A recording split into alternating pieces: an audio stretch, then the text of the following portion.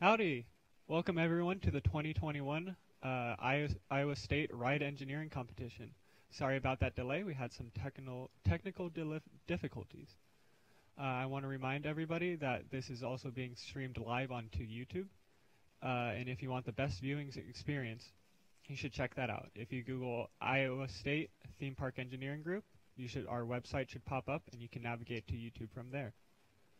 I would like to thank Iowa State and the Ignite Showcase for hosting us in this entire space for us to have a studio and be able to host such a large-scale competition on. And then there's also Ignite, which is an entire, over a week of Iowa State students and undergraduates displaying what they can do. Today we have the Ride Engineering Competition.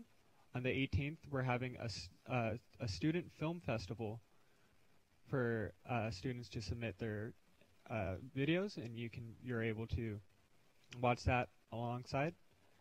On the 19th, students are showing their entrepreneurship and business ideas that they're coming up with for the past year. On the 20th, it's interdisciplinary design for student artists to show their creativity and how they've used this year to develop stuff. On the 21st is an undergraduate research symposium for undergraduates to show what they've been working on for the past few years and display that type of stuff. And then I'd also like to remind everyone that if you have a ride, if you are one of the 6 teams who have a physical ride model, please join the ride model Zoom so we can live stream that on later today, starting at 9 a.m. is when the rides need to start moving. And further ado, we're going to pivot and rewatch the kickoff video so we remember all the little details of what we're doing.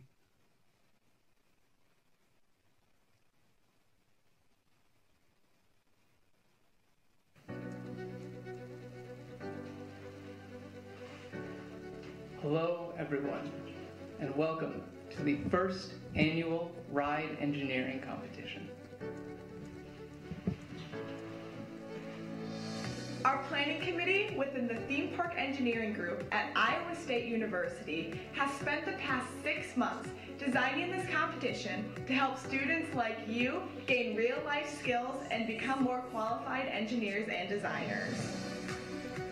The competition will culminate in a hybrid event where teams can be present virtually or in person socially distanced on April 16th and 17th, 2021, here at Iowa State University's brand new Student Innovation Center. Registration opens today and is open until December 4th. Teams that register receive the full rulebook and additional documents and can start working immediately. There's a $20 fee per person to register for the competition. This does not include the final event. Non-registered students may not participate in the competition. Teams may register additional students to their team before December 4th. Registered teams will also be granted access to the Ride Engineering Competition team in Microsoft Teams. This will be the central hub for questions, updates, and news about the competition. This is the pilot year, so there are bound to be wrinkles to iron out. If you have any questions, suggestions, or problems, please contact the REC Planning Committee at MS Teams or by email. We want to build a strong connection with industry partners throughout this year and are actively growing our connections. We are excited to announce that teams this year will be granted access to the Advantage Risk Assessment software. We will be hosting webinars throughout the season and recording them for anyone who cannot attend at the specific time. Teams are invited to a webinar this upcoming Wednesday at noon Eastern, 9 a.m. Western by Advantage CEO Philip Gearing. The registration is available on the Microsoft team. The next session will be on the functional safety management process from Linda Freeman of Rockwell Automation on Tuesday, November 3rd. Now for a look at some of the technical aspects of this year's competition. Teams will have up to 6 months to design, analyze, and manufacture their ride. Teams will only consider the literal ride they are creating in terms of its riders, dynamics, and operation.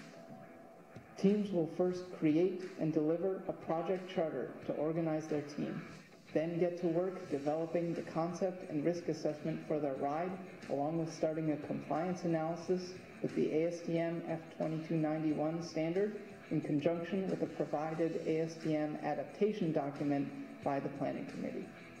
After a preliminary design review on the risk assessment and concept, they will finish developing their ride systems, have one final design review, and spend the rest of the time completing their ride, their documentation, and presentation. Teams that register later this fall will have their deliverable schedule scaled accordingly. At the final event, teams will run their ride for a total of 8 hours, with riders replaced every hour on the hour. If something goes wrong with a ride, teams are responsible for servicing their rides and returning them to operation. Teams will also present their process and final ride to our panel of industry judges. Teams can participate in the ride engineering competition event in person at Iowa State University or by virtually streaming their ride and team members. A vital skill as engineers is being thrifty. For your final ride design, you will record all the materials and labor that went into it and evaluate a bid price. This bid will be submitted blind. The team with the least expensive bid at the final competition event will keep their final score, but the team with the most expensive bid will receive a deduction of 100 points. The remaining teams will receive relative deductions based on their bid placement. There are 1,000 points up for grabs. However, only 750 points are expected for teams that perform at the level of a professional ride engineering team. Additional points can be earned in each section by going above and beyond. Scoring above 500 points in this competition will be a great achievement. We can't wait to see what you create in April. Good luck, future ride engineers.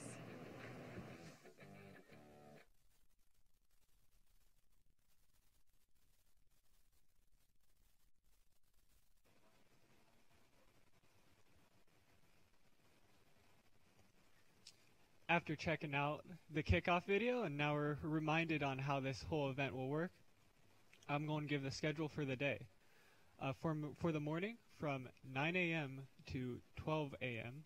or 12 noon, we're going to be conducting public interviews between me and competition teams, and a couple other people on our staff here will also be conducting interviews.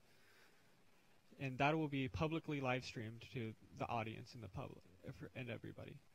In the background, we will be having judging rooms 1 and 2. In the Zoom, we will have people moving judges around so we know where you're at. And then on the schedule, it'll state which teams are going when. And then on the other rooms, there is the student lounge.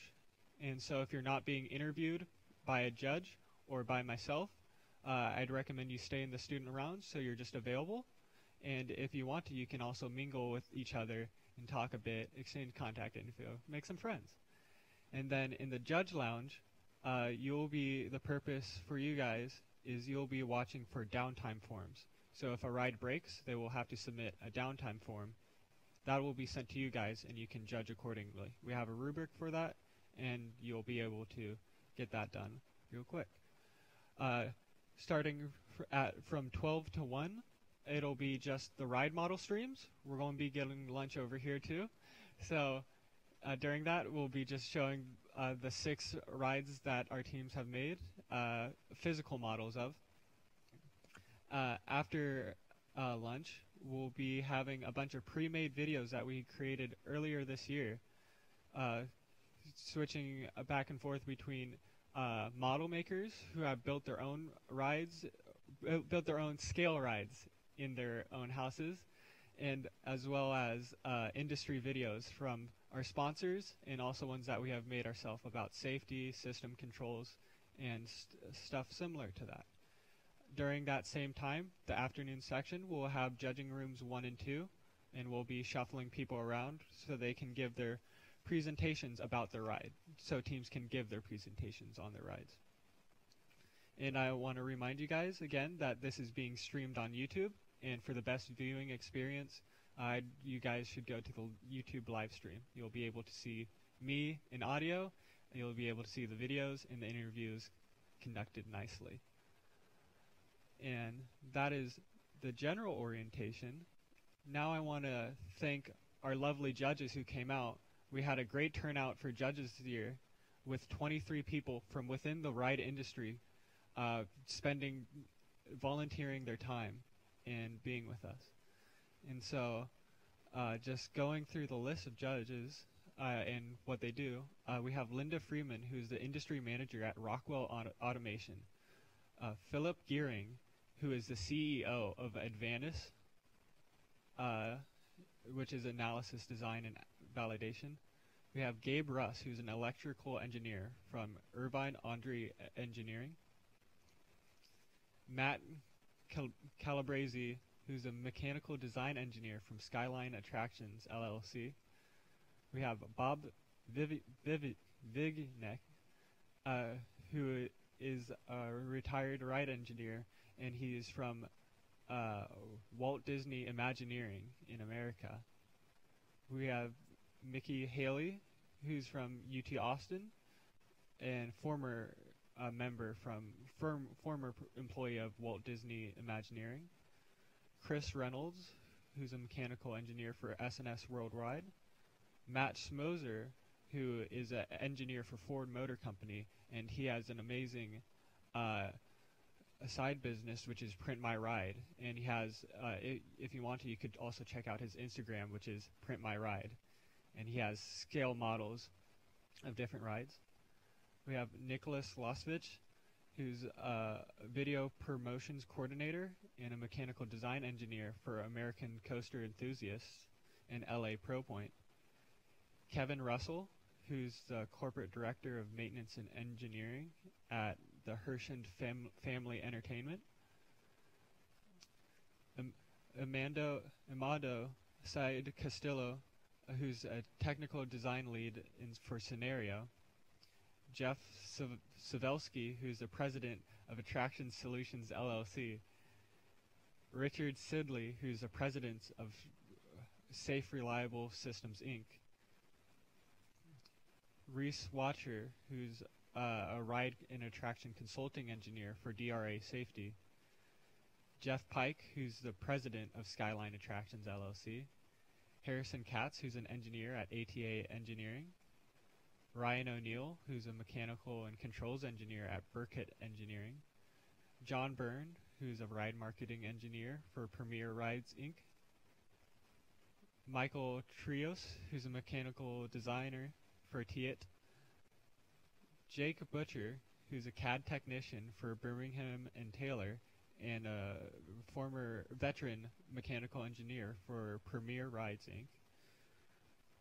Brian Kozmak, who's an engineer for the Gravity Group. Robert Dank, who's a mechanical engineer for Dynamic Attractions. Timothy Lee, who's a mechatronics engineer for Dynamic Attractions.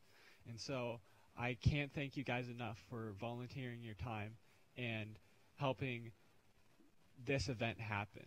You guys were pivotal in making this, first making this happen, and also giving us credible feedback on what we need to do, and truly gives the students an experience on what it is like to design a ride, at least. I wouldn't say build it, not going full scale quite yet.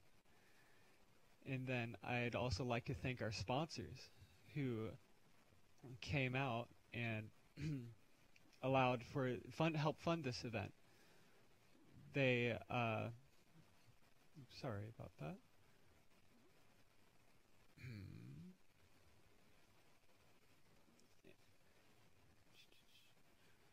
Sorry. having some problems.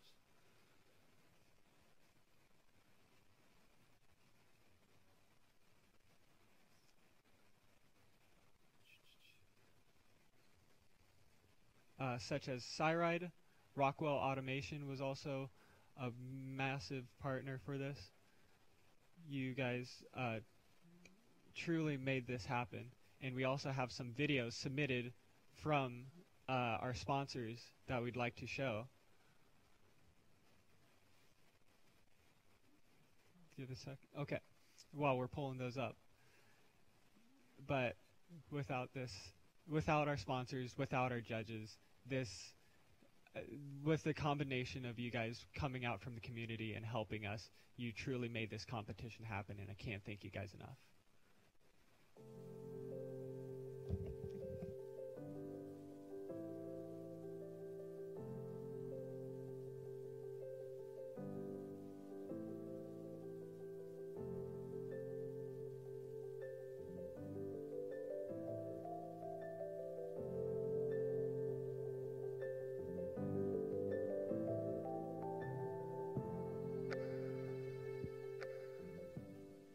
The breakthrough with the Enthrall system is that it allows a guest needing listening assistance or maybe multi-language assistance to see text captioning as an overlay to their normal vision.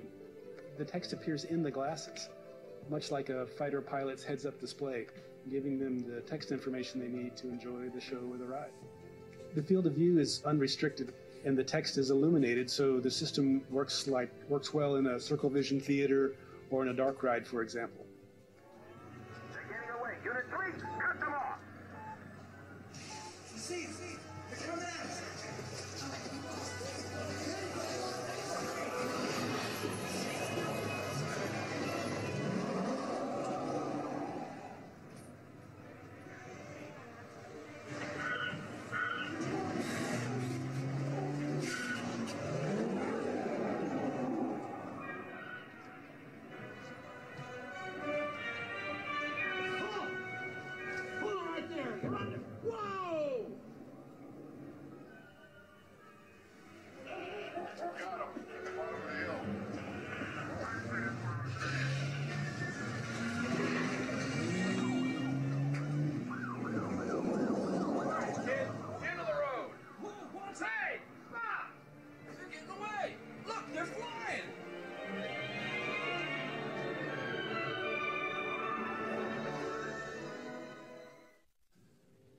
The guest desiring listening assistance enters the theater and is given Enthrall glasses or tablets. A beaconing system provides for unique text depending on the guest's location in the venue. Text can vary from lobby to pre-show to main show or scene to scene, as in a dark ride.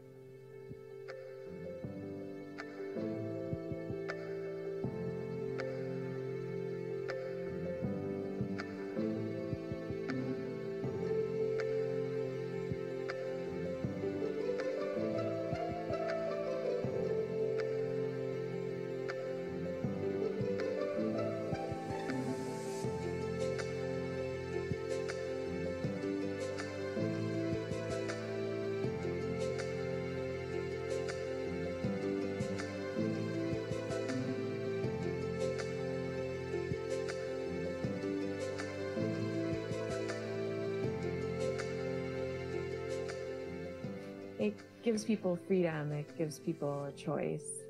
It gives you the ability to look wherever you want, not at a captioning device in a fixed location. You don't have to look away from the action. You feel part of the show instead of sitting off to the side to look in a particular location to see the fixed facility captioning device. It's very easy to use. The text, font size, and color are configurable. It's all in one, very inclusive. You feel part of the show. The possibilities of broadening the audience, of including the audience, of serving the audience is fantastic.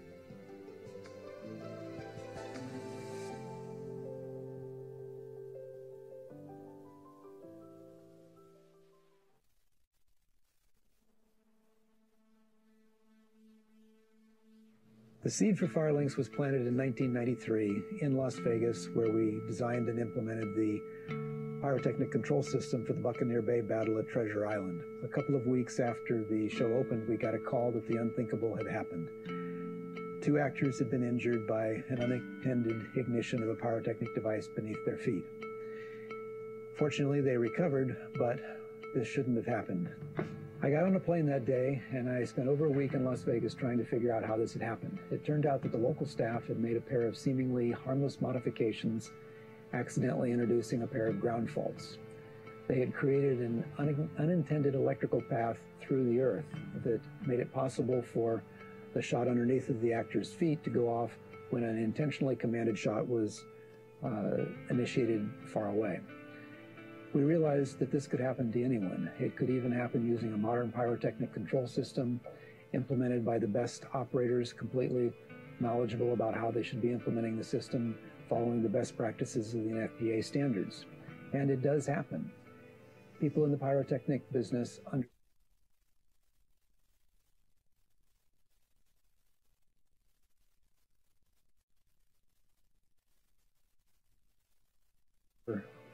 many times employed to develop a wraparound control system that would add additional safeties that would augment the safeties in a commercially available pyrotechnic control system so that it could be used in close proximity to people. But we knew that those safeties should be implemented within the product itself so it would be safe out of the box. We set out to do that. We created a technical solution that eliminates the ground fault problem, eliminates the other faults that can be introduced by miswiring at the time that the system is set up. And at the same time, we joined the NFPA Technical Committee on Special Effects so that we could influence the wording of the standard to make it require the sorts of things that would keep the system safe from the beginning. The breakthrough with the FireLink system is that it required changing the NFPA standard, allowing us to bring to market a system that solves those safety issues. FireLinks is the only pyrotechnic control product to exceed these best practices that are now suggested by the NFPA. It's a result of a decades-long effort to both change the standards language and design a safer solution. FireLinks provides for fault checking, instantaneous electrical match continuity checks, which we trademark CrewSafe, patented wireless communication, and additional features that are not available on any other firing system. Our focus is always on safety for guests and those working in the entertainment industry, and FireLinks is a landmark step toward making a safer industry for all.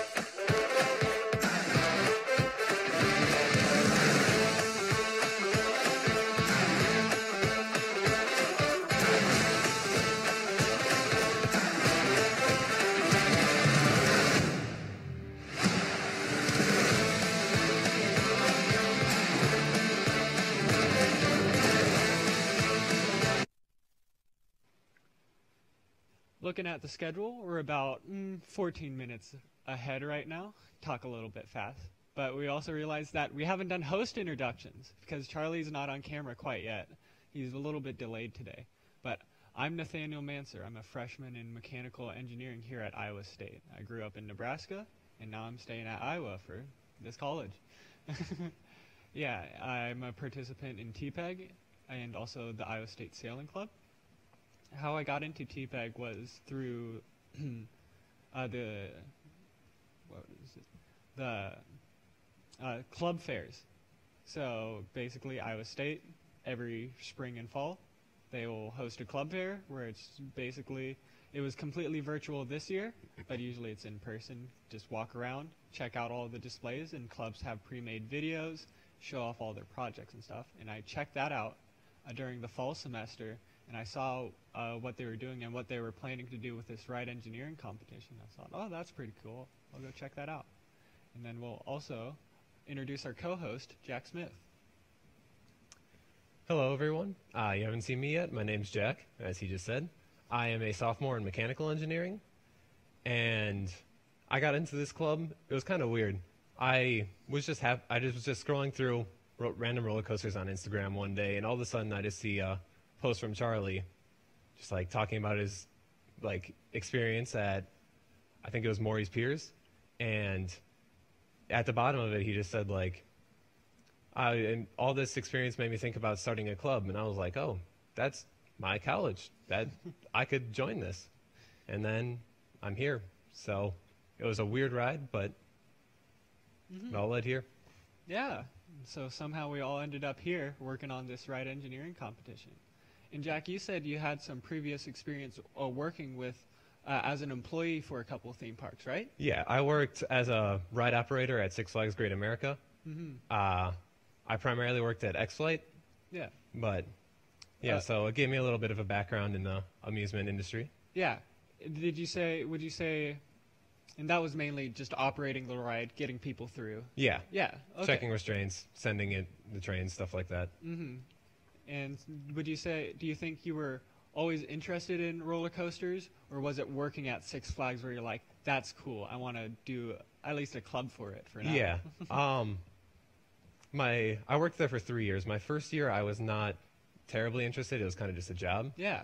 The second year, I really started like paying attention to it, and then I went to Cedar Point that year too, and that really gave me more of a love for roller coasters and this industry. And so by my third year, I was really interested. The third year, it just kept escalating with pretty how much. you liked it. Really? Yeah. That's cool. And so,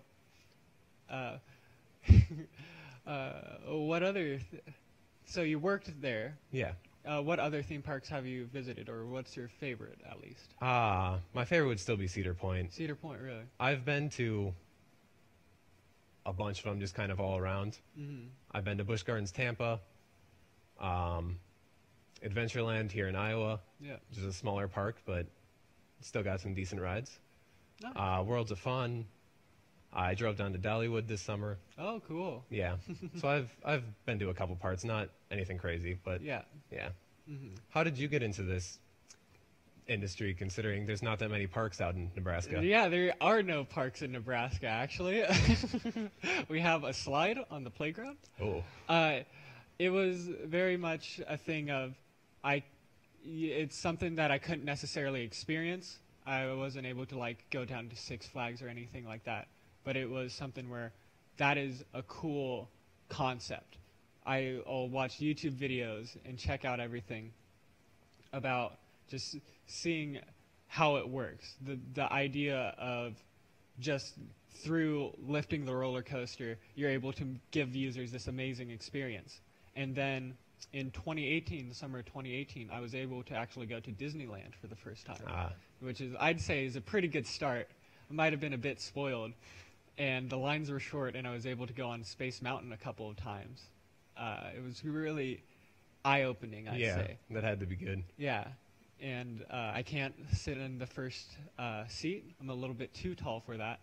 But in general, going to Disneyland and checking all of that out, I was able to go to Star Wars. The Star Wars section. Yeah, that part looks nice. I haven't been there. You haven't been there yet? No. I'd highly recommend to anybody who wants to check that out.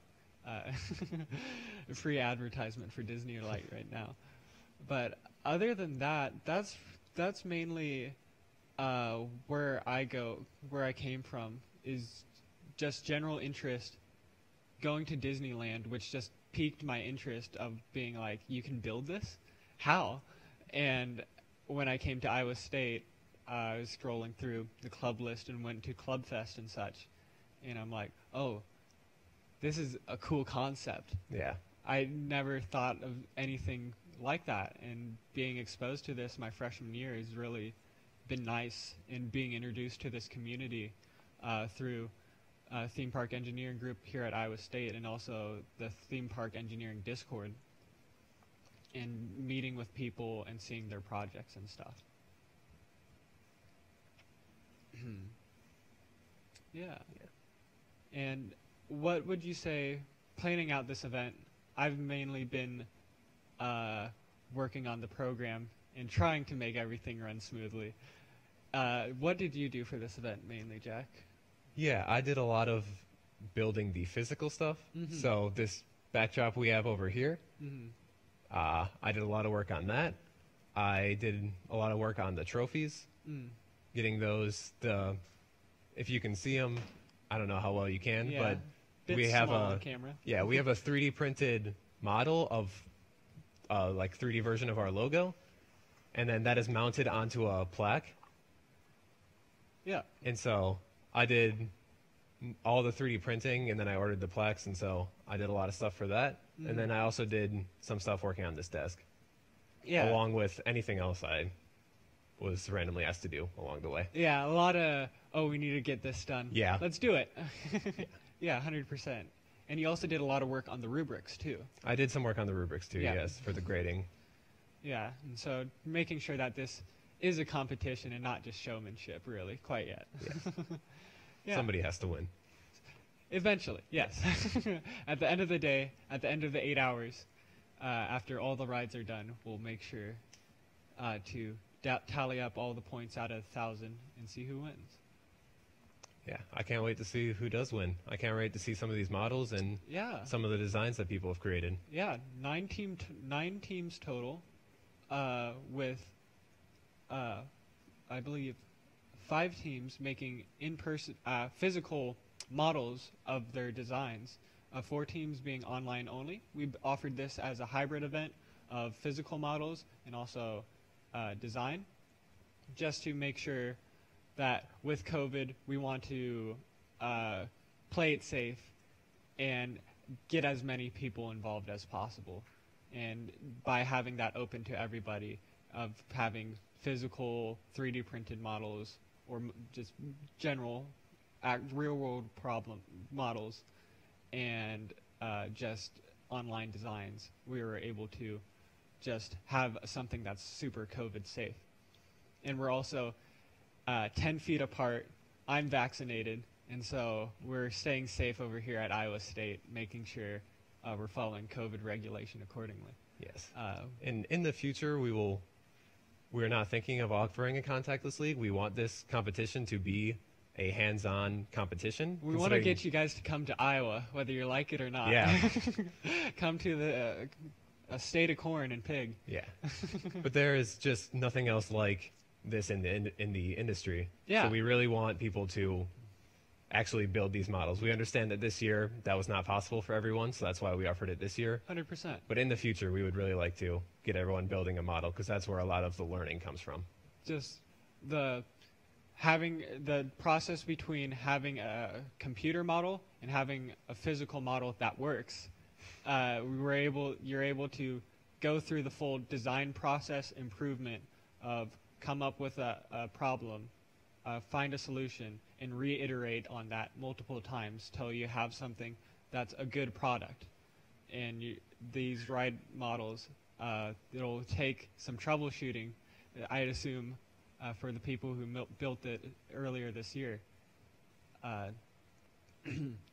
And we're able to just go through the full engineering process and make sure that, and give students an outlet for, I want to build something.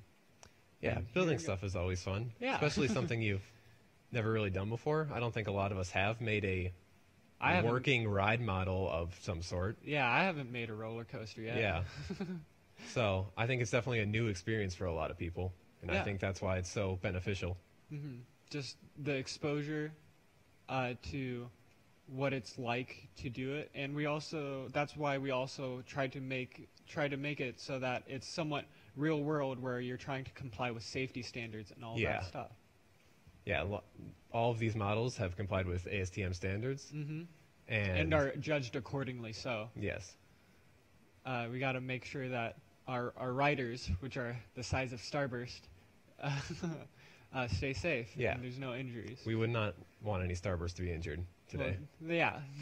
They're not actually Starbursts, but unfortunately. The size of Starburst, yeah. At least. 100%.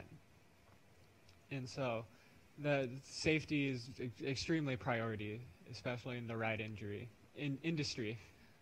Safety is important everywhere, at least. Yeah, safety is important everywhere, but specifically in the rides industry and amusement industry, safety is the utmost priority. Yep. And our responsibility as engineers is to create the best product possible while still being as safe as possible. Yeah. Within the range, the budget, and the requirements of what we're doing. We have about... sorry. What were you going to say? Oh, we have about 2 minutes before the live models go live. And so we want to so I want to remind everybody, join the ride model Zoom and make sure that it's in frame, so then we can see it. And then starting at 9, we'll just have a 15-minute block of watching them go and seeing what they can do. Yeah, I can't wait.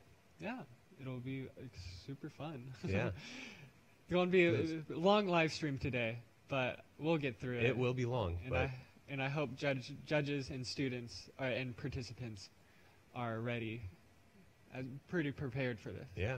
We've been working on this for a while now. It's been everybody, between us creating this and also the students putting in the hours. I'm proud of you guys for what you've done. I